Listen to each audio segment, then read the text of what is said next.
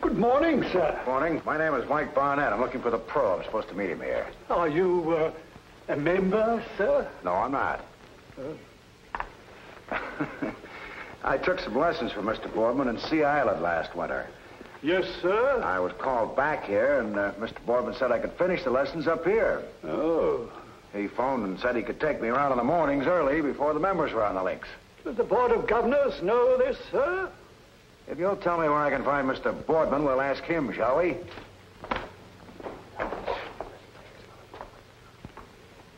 Members. Good morning, miss. Good morning, sir. Don't worry about me. I'll just wait. Hello, Jonesy. Morning, Jonesy. Cup of coffee, Jonesy. Yes, sir. Going around this morning, sir? You bet. And brew some magic in it, will you? I'm going to have to kill a few eagles. How about you? No point in sulking. I'm not sulking. If you want to know, I'm sore. I gather that. But look, we came out here to play golf. Let's discuss the other thing later. Let's discuss it right now. Why don't you go get dressed, honey? When I'm ready, Uncle.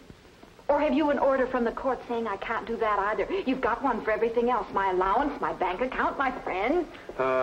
My niece will have one, Jonesy. You treat me like a child. You're acting like one. I'm old enough to pick my own friends and old enough to marry one of them, too, if I want to. I'm 19 years old and this... Yes, 19. And until you're 21, you'll do just as I say. After that, you can marry any fortune hunter you like. But I can tell you this. You won't be Mrs. Ted Borden as long as I'm your guardian. I'll see you on the links. Did you hear what I said? I heard you. You said as long as I'm your guardian.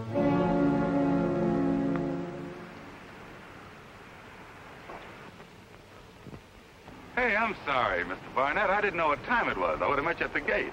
They almost made me use the servants' entrance. Swanky bunch of people you work for. What do you teach them, an overlapping grip with a lifted pinky? You don't teach these people anything. You respectfully suggest. Well, I came up here for a respectful suggestion about a slice I've developed since I saw you in Sea Island last winter. I spent more time in the woods than a forest ranger.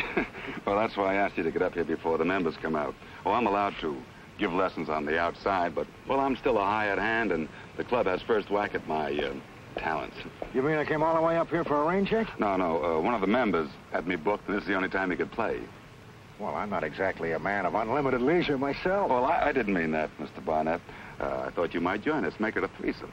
I'll watch your game, give you a few pointers, and it won't count as a lesson. You'll still have 2 lessons coming. How about it? But if you've got a pupil? This guy's not a pupil. He's an opponent. We're playing for money. I get it, and I'll be the caddy for your loot. Isn't that against the rules? What, gambling with the help? Sure, but you gotta pick up that extra buck. Anyway, they ask for it. Makes them feel like tournament players going against a pro.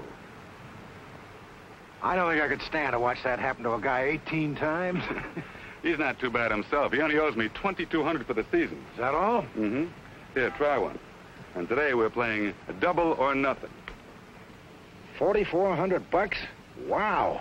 If you ever hit a sand trap, you need a bodyguard. I'm playing Victor Barstow. He's a good golfer, but a bad loser. I'd appreciate your coming along as a referee. I can't afford to lose $4,400. And Barstow can? Yeah, but it would kill him to lose to me. Why? He hates my insides. You look as if you could take care of yourself. If I ever teed off on him, I'd kill him. I think that's what he wants me to do. What, kill him? No, hit him. Look, Mr. Barnett, he knows I want this job. He could turn me in for playing for money with the other members, but he's a big loser himself, and it wouldn't look sporting. But he knows I'd be canned in a minute if I ever laid a hand on him. You mean he's deliberately steaming you up? I mean this, Mr. Barnett, that if you'd come along to protect him, you'd also be protecting me. Ted. Oh, Ted. Excuse me a minute. Hello, darling. Hello. Oh, Ted, I'm worried. He's in a... Mr. Barnett, can you join us a minute? Mr. Barnett. This is Ellen Barstow. How do you do? How do This you is do, Mike Mr. Barnett from New York. It's her uncle I'm playing with today. I've asked Mr. Barnett to join us. Oh, would you, Mr. Barnett? I don't know if Ted has told you anything, but I'd be awfully grateful if you'd just go along.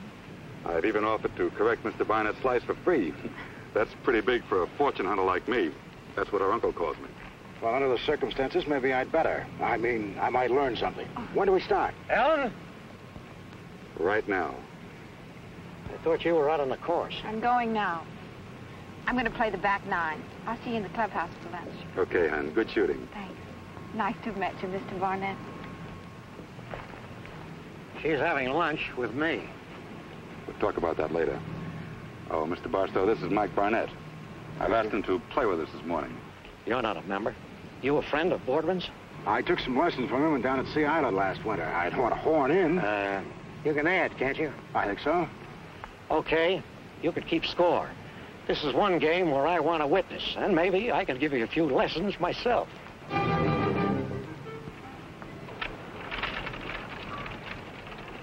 hope you don't mind the caddy cart. The kids don't get out until 9. Club pampers the help. Caddies keep bankers' hours. Bankers have to push their own sticks. If you two sharks don't mind, I'll take the honor. Probably be the only time I'll have it all day. Go ahead, son. It's not your money I'm after.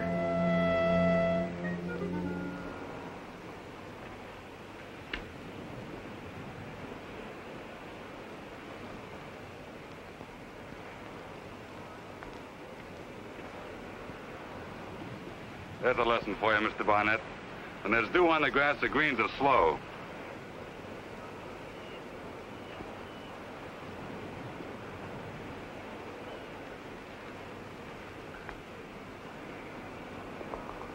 Just give me a 4 on this hole, Barnett.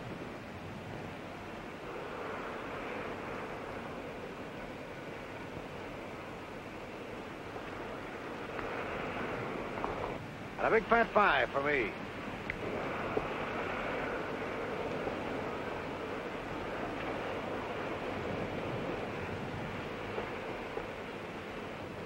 What do you know about that? The green was wet. What do you say, Barnett? Shall we concede it? Sure.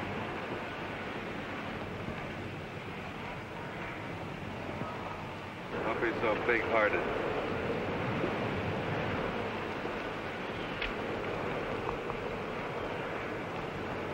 You had a 6, you know. It's my honor. Where to go? I lost it right by the woods. That's just why we're in the woods. Good distance, but I'm afraid you picked up my slice.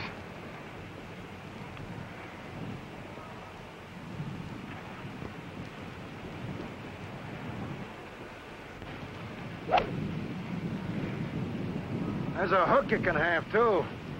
I'm way off the fairway, off to the left. I think you'll need your bathing suit to play that one.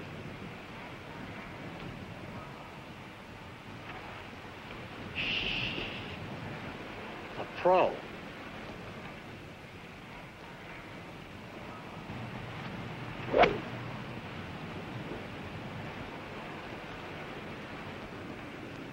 That's where my slice went. You got it. Slicing is from pressing too much.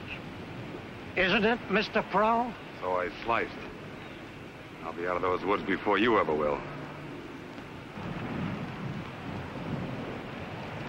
Well, I'm off here. What do I use if I'm in water? A depth charge? When you're in trouble, blast. What do you mean? Use your sand wedge.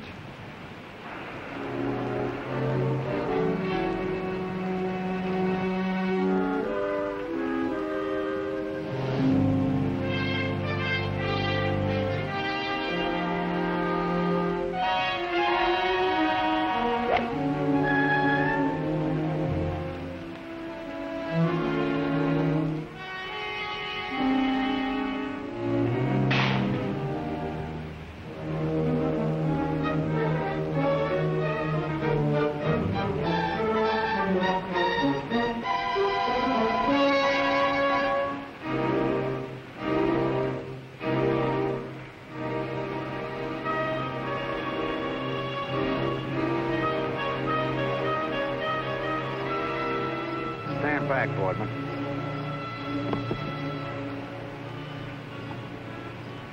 Is he dead, Mr. Barnett?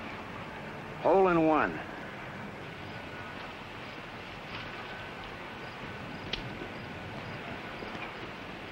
Hand it over.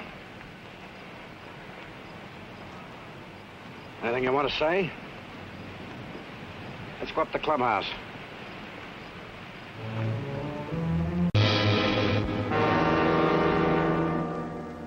Not bad. But 1 year in office, I heard. Hasn't been a first degree in this district in 8 years. I get it. And it's airtight. You know, a man could travel to Albany on that. Say that for me, Herb. My wife's keeping a scrapbook. Oh, come in, Mr. Barnett. Here's our star witness. Well, are you comfortable? The state treating you all right? You ever stayed at the commercial house? I'll bet they gave Boardman a softer bed over at the county jail. I'm afraid the state's got a less comfortable piece of furniture lined up for Mr. Boardman. Got a sure case, huh? This kind. Doesn't it seem strange to you, Mr. Havemeyer, that since Barstow was killed, Boardman has never once made a statement? What could he say? If he opens his mouth, he's committing suicide. You ought to know that. After all, you're the one who caught him in the henhouse with his hands full of feathers. Oh, the reason I asked you to stop by, since the inquest, has the defense been in touch with you in any way? No, they haven't been near me. Still figures, Herb. It's their privilege, you know. But they've been avoiding all the other witnesses, too, and they've just barely looked at the evidence. You know why? Just a guess, they're not going to try to fight facts. They're going to let you throw the punches, and they're going to roll with them. And when your tongue's hanging out, they're going to step on it. Surprise change of plea, not guilty by reason of insanity. You should have been a lawyer, Mr. Barnett. As a matter of fact, they've got a Dr. Winkler in town now. I think he's their surprise punch. You ever hear of him?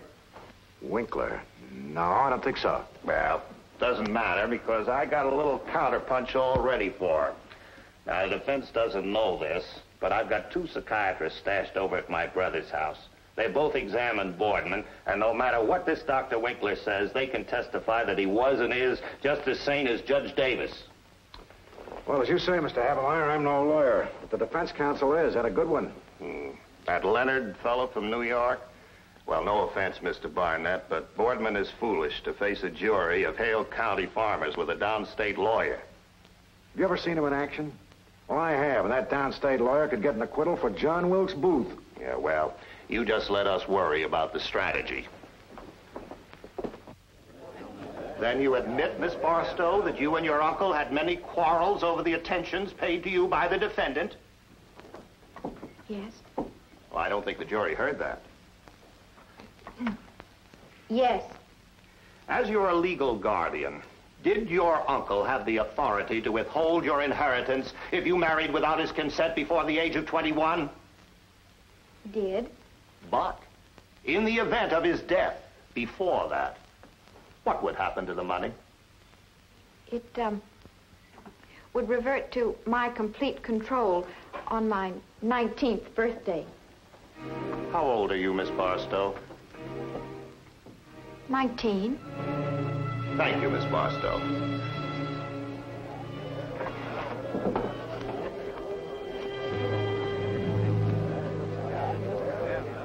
And from what you could overhear, Mr. Barnett, what was Miss Barstow's reply? She said, I heard you as long as you're my guardian. And did she repeat any of this to Mr. Boardman? She met Mr. Boardman outside while we were on the practice green. I have no knowledge of what she said to him. But she did speak to him. And after that, what was his manner? He seemed upset, more so than before. And then you asked Mr. Boardman, just before he and Mr. Barstow went into the woods, how you should get out of a difficult position. And what did he say? He said, whenever you're in trouble, blast.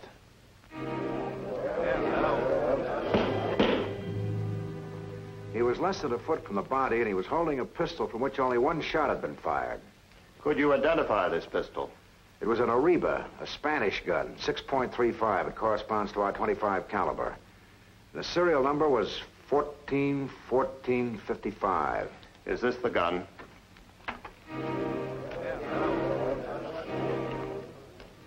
It is. And now, Mr. Coroner, will you identify the exhibit that you have in your hand? This is the bullet that I removed from the body of Victor Barstow. I submit this in evidence. It was fired at close range from a .25 caliber pistol. The prisoner wouldn't admit ownership of the gun, but we checked and found that a permit had been issued to purchase and carry a weapon of that serial number. And to whom was it issued? Theodore Boardman. Theodore Boardman, the state has established intent, method, motive, and opportunity. 4 accusing fingers of indisputable evidence, and they point directly at you. Can you deny any of it? The defendant does not have to answer that. He has already pleaded not guilty. That's all right, Your Honor. I don't deny anything. That is all.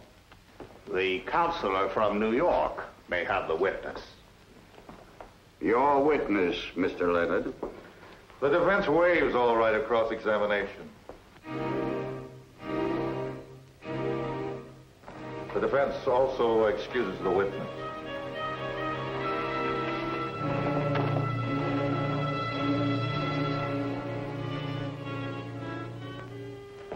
Your Honor, gentlemen of the jury, the distinguished prosecutor of Hale County has presented you with some hard facts. Incontrovertible, immutable facts. We don't dispute them. We accept every single one of them, and we want you to accept them too. But a true verdict must be based on all the facts. If only one fact is missing, justice can miscarry. We wouldn't want that to happen, would we? Call Dr. Ernst Winkler to the stand. Dr. Ernst Winkler. Here it comes. When do we spring our doctors? The whole truth. They in the hall outside? So help you God. I do. Dr. Winkler, you are not a medical man, are you? No, sir, I am not. I received my doctorate in physics at Leipzig University in 1922. And what do you do now, Doctor? For the last 12 years, I have been head of the ballistics laboratory for the International Police Organization in Geneva. And ballistics includes, among other things, the science of firearms identification, does it not? That is correct.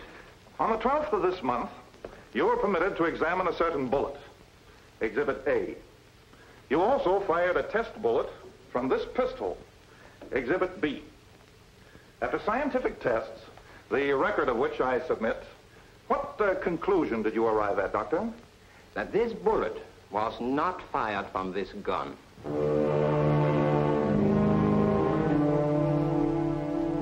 The defense rests. Well, it's you. You come to laugh at the hayseed lawyer who was going to tie the can on the downstate slicker? Well, I deserved it. You won't believe it, but I think you made a good case. Thanks. Only trouble is I got the wrong defendant. I suppose you think it was the girl. Look, when an innocent man won't defend himself, he's shielding someone. She had as much motive as he did. Only she didn't do it. How do you know? I was there, remember? From where I was in the fairway, I had a clear view of the woods. If she'd gone in there, I'd have seen her. You were right the first time. Boardman? Well, I haven't got a case. Leonard knew that. That's why he went to trial. But why? He could have had the indictment tossed right in my face. Now he had to get Boardman tried so he could get him acquitted for lack of evidence. If the judge throws your case out tomorrow, Boardman's free and he can't be tried again for the same charge. Double jeopardy. Oh, if I'd only had that gun tested. If it's any comfort to you, Leonard made the same mistake you did. What do you mean? He got overconfident. He rested his case instead of moving for dismissal. The judge gave you 16 hours to get a conviction. Yeah, 16 hours to get out of town is what it sounded like. You may not be so far out of town. Huh? Maybe just about as far as the golf course. I don't get you. I still think the answer is out there somewhere. You want to come with me? Well, where are you going?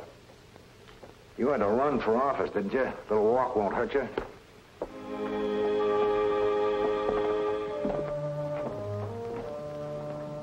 What are we doing here, anyway? This seems... Give me your club scorecard, will you, Sonny? Yes, sir. Want a caddy, sir? Good idea. We may need a witness. But where are your clubs? We're going to play this round with a pencil. You got one? What are you going to do? I got an idea that Barstow's last game of golf was very well planned. If I can just recall the game hole by hole, we may know what the score really was. All right, what happened here? Barstow took a 1 putt for a 4. I took a 5. Boardman took a miserable 6. Huh? He must have been using your pencil for a putter. This is a par 3 hole. Yeah, he's a professional. He's used to playing the course every day. How would a man who usually plays the first 6 and 3 under par suddenly go 3 over par? The easiest hole in the course. I don't know, unless he did it deliberately. But why would he want to lose the hole? Maybe he wanted to give Barstow the honor. Maybe he wanted to let his victim take the first shot off the next tee.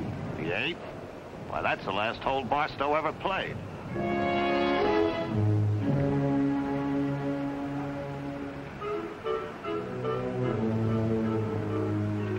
Wasn't this where Barstow shot into the trees? Yeah. And if Boardman noticed his consistent slice, he must have known he would. But just to make sure, he gave Barstow the honor. Well, from here to those woods, that's a bad slice. It is. And for a top-flight golfer like Boardman to make one, it'd have to be intentional. What about you? Well, I made it easy for him. I hooked way off to the left into the water. That put Barstow and Boardman in the rough with no witness. Wasn't he taking a risk having you along at all? Why did he do that? What he needed was a material witness, not an eyewitness. Somebody who'd give you enough circumstantial evidence to convince you had a case without bothering to do what we're going to do now. Which is what? Search those woods.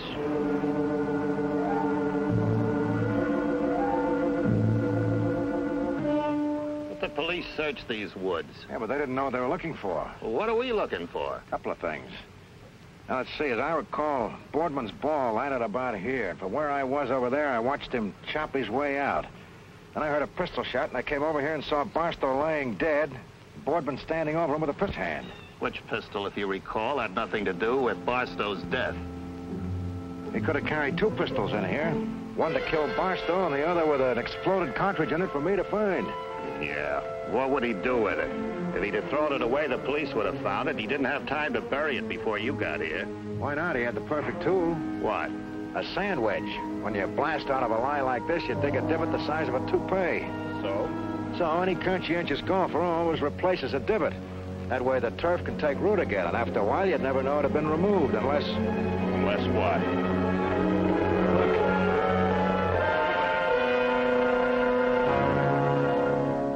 Pistol, and the same kind that Boardman had. A divot makes a hole. A hole's a handy thing to have when you want to hide that extra pistol with the incriminating barrel marks and personal fingerprints that DAs love so well. I better have this photograph before I move it. Son, I want you to go over to the club, call the courthouse, ask the assistant to...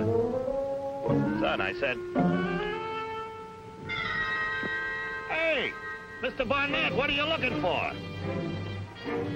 It's okay, I found it.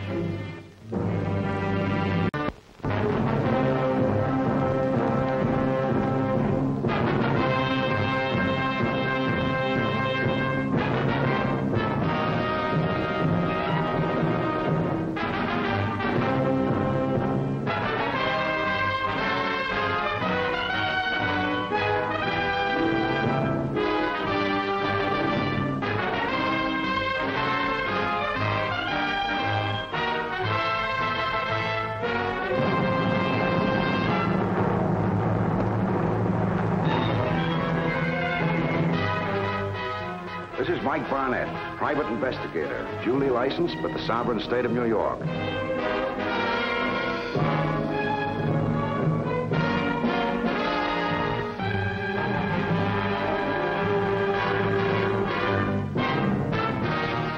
If you tune in on this same channel next week at the same time, you'll see another exciting case reenacted from my private files.